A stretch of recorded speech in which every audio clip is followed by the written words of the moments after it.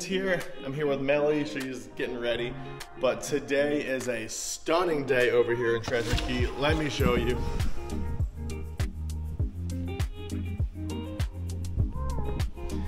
Absolutely gorgeous, gorgeous day, and it's the day after Easter, early April, and this time of year it's still, the weather over here is still pretty unpredictable. You know, you have these fronts that come through and it'll blow for a week straight.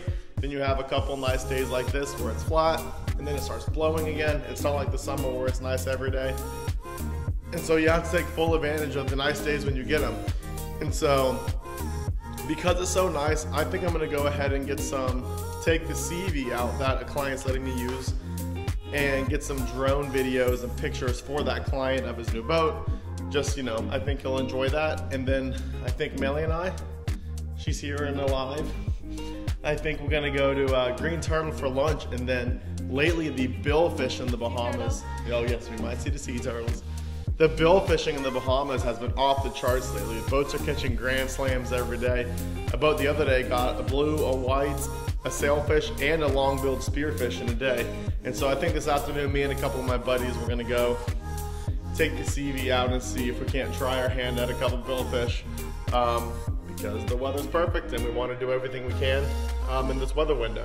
And so we're gonna get out there by Don't Rock right now, get the drone up and get some videos of that SeaVee. So I'm excited. It's gonna be a beautiful day. On the SeaVee now and headed out of the canal, you know, to get out to where we're gonna do the pictures. And today is stunning. Makes me excited for what's to come.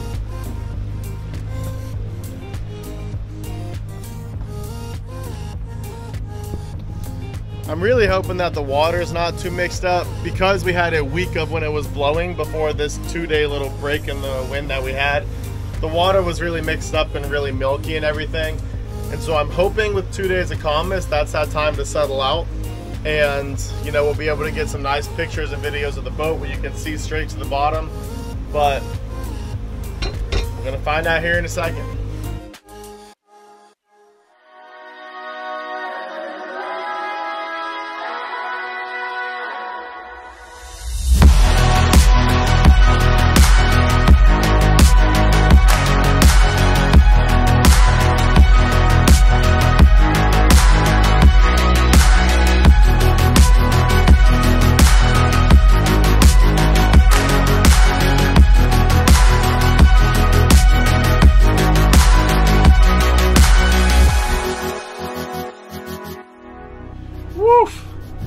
Alright, we finished the drone shoot. I'm putting some of the videos up on the screen now so y'all can see just how pretty of a boat this is for one, but also how nice of a day is it. How is it out here? Oh, I don't think she appreciated my 45-minute long photo shoot. Yeah? That's a no. But yeah, I'm stoked. I'm really excited to see how those pictures and videos came out. Like I said, y'all are gonna see the video in this video, but I'll put some of the pictures on the screen now. You know, I think what I'm gonna do, I might blow one up and get it printed on a canvas as a gift to my client. And so, yeah, just a little, you know, I think he'll appreciate it. So we're gonna get in, get a workout in, and then head it over to Green Turtle for lunch before we head out fishing for the day. Running the shallows around the Abacos and around Treasure like this, it is definitely one of my favorite things to do, but I say it every video, I'm not gonna harp on it too much. Please do not do this if you do not know the area. You will mess up your boat, and I will not be responsible for any of that.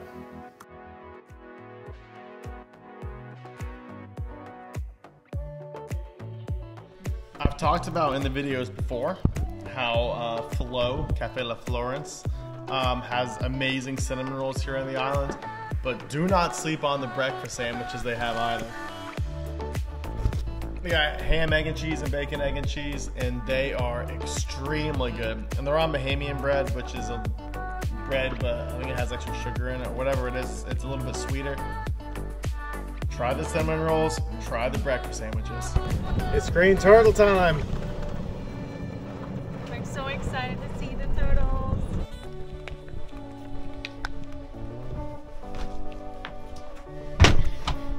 And you'll notice that we had the boat at a friend's house and not our dock. This is the new dock we just built. And the reasoning for that is the dock isn't quite finished yet. The wood planks are still sticking out. They have to be cut. And so it would scratch up the boat if we went to go put a boat there. But I'll give you a quick look at how it's looking.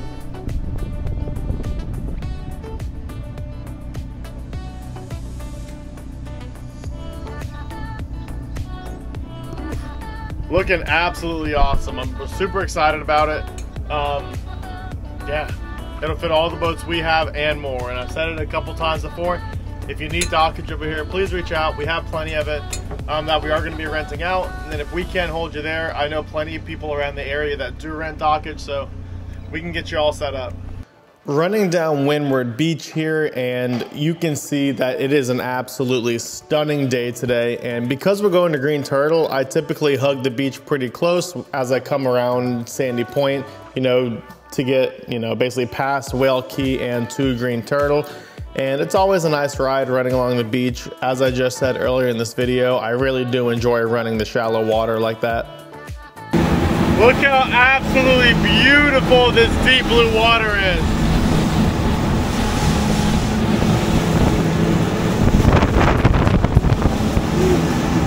I could ride around on boats on the SeaVee Abaco and do nothing else for the rest of my life and still be completely happy with my life. We're coming around New Plymouth here. That's New Plymouth, which is, you know, the big town settlement on Green Turtle. And just something real quick to note is you cannot hug New Plymouth too close or you will run aground.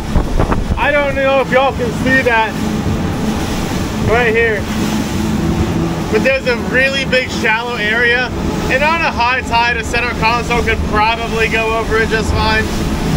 I don't do it. I don't think it's safe. At a low tide you will absolutely run aground and mess up your lower unit, so keep that in mind when running around this Green Turtle area. But as you come around New Plymouth, if you come around the point of New Plymouth and go in there, that's how you get to the New Plymouth City docks. The next opening over here is called Black Sound. That's where like the shipyards and stuff are here at Green Turtle. And then the last opening here, that's the last opening, that's called White Sound. That's where the marinas are. That's where the Bluff House is, the Green Turtle Club and all that. And the entrance to it is extremely well marked, well channeled, so it's not hard to navigate. Just keep it between the buoys, between the navigational beacons, and you're gonna be A-okay. I'm gonna give y'all a shot running in here to show you what it's like.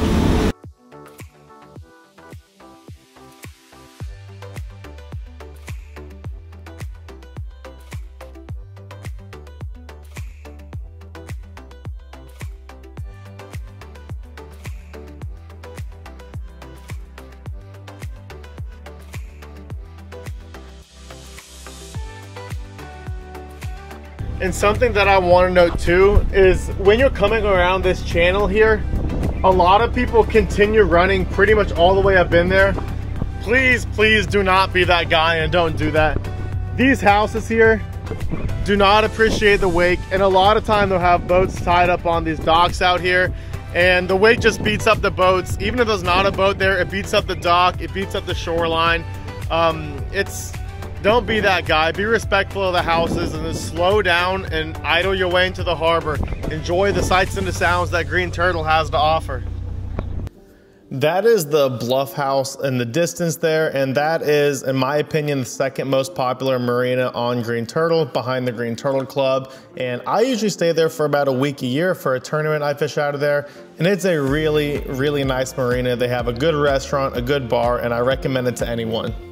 And this is the Green Turtle Club Marina, and this is definitely the more popular marina on the island in my opinion, and it is an awesome marina. And the Green Turtle Club, the restaurant on the marina, is absolutely fantastic. And I've said this in other videos, I really do think it's probably one of the best restaurants in the Abacos. The atmosphere is nice, the ambiance nice, is nice. Just everything about it, it is a good restaurant.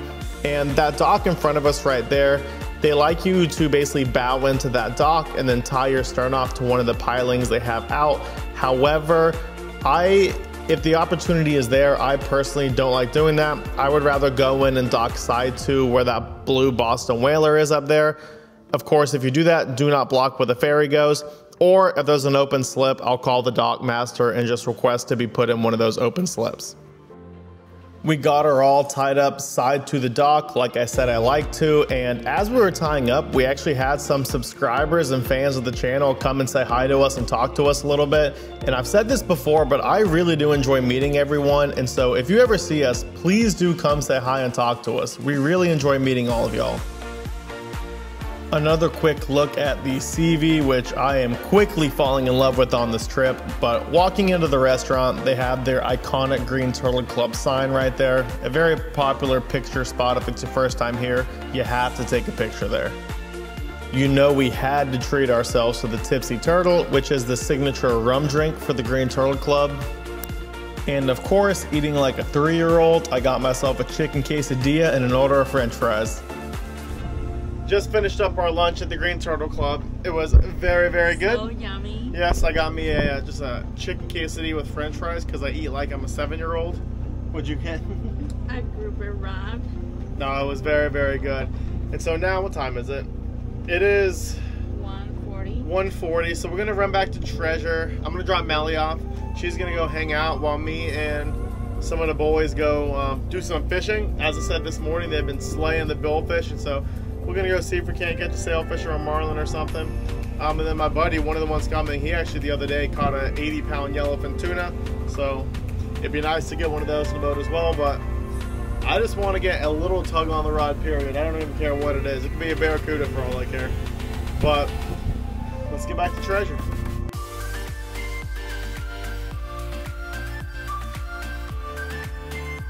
It is finally time to do some fishing. I got the boat tied up to my buddy Jake's house. He's made an appearance in these videos before, and him and his girlfriend have actually recently started a YouTube channel of their own. It's called Party on the Rock.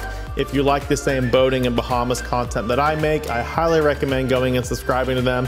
We're gonna make a video together pretty soon here, so y'all can see kind of what they do, but it's finally time to go and try to catch some fish, so we're prepping the baits and getting everything ready. What we are doing here is getting the baits ready. We're planning to pull a mix of dead bait and lures. Most of the lures being deep diving nomads or some mold crafts and some black barts. And then the live bait is gonna be circle hooked rigged ballyhoo. That's what Jake is doing here. He's doing that. He's using ringer swivels, which is actually something I personally don't know how to do very well. I'm very good at rigging ballyhoo with a standard J-hook where you put it through the belly and, you know, put a chin weight and wire, the whole 9 yards. But I've actually never rigged it with a ringer swivel like this, where basically you pull a swivel that has copper on it through the top of the mouth so that the swivel sticks out, and then on one side of the swivel there's a small little rubber loop where you put the hook through. And it makes the ballyhoo swim extremely well. It increases your hookup ratio. It allows you to effectively fish circle hooks. It's just a really good way to run ballyhoo, and it's a skill that I really need to learn. Jake knows how to do it, so he's spearheading this endeavor. It is finally go time, and this was a pretty last-minute fishing trip, so our tackle is pretty basic, but we're still gonna go out there and give it our best shot. The run out to Whale Key Cut was absolutely stunning, just like the rest of today has been. We made it out into the ocean, and it is really nice for us out. It's a little bit bumpy with a little bit of chop, but really nothing bad at all. What Jake is doing here is getting a spreader bar rigged up to be a surface teaser, and because this was a pretty last minute trip and we haven't set this boat up whatsoever, we were just running that spreader bar off of another rod. That way it was easy for us to clear, and it really didn't require too much skill on our part running it off the riggers or anything. That was our surface teaser. We also put out a chain on the other side. And then for our spread, we sent a bait out way back. We had a nomad diving down deep, and then we had a long on both of the riggers. Pretty basic spread. And again, this was a very last minute fishing trip for us that we really didn't plan for or set up for. So we were just kind of making it work however we can.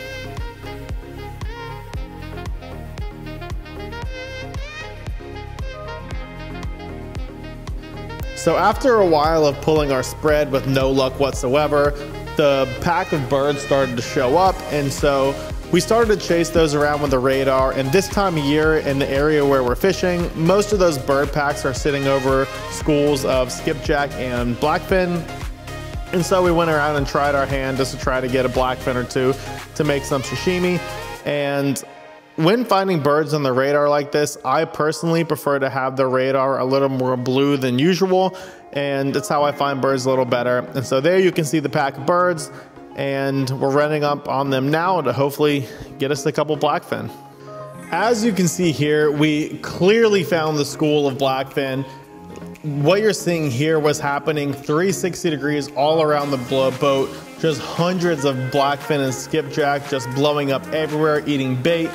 And when you're fishing for these blackfin and skipjack off of the backside of Baker's, that point there, these fish are eating tiny, tiny baits. And so if you want to catch them, you have to be using extremely small lures and the likes.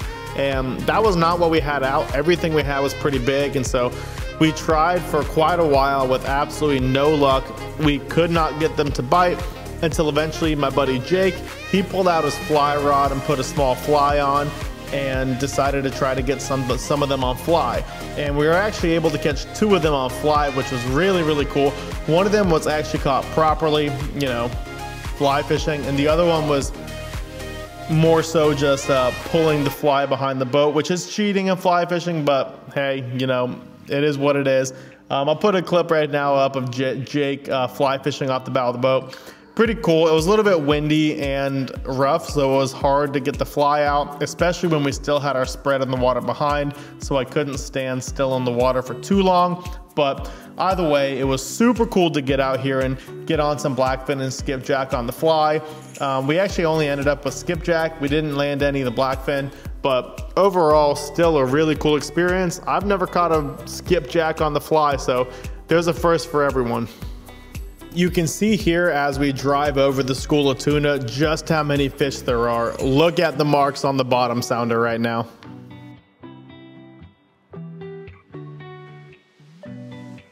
We tried a little harder and really gave it our best shot, and as the evening went on, as we got more into those schools of blackfin, we actually saw some very nice sized yellowfin jumping on the outskirts of the blackfin.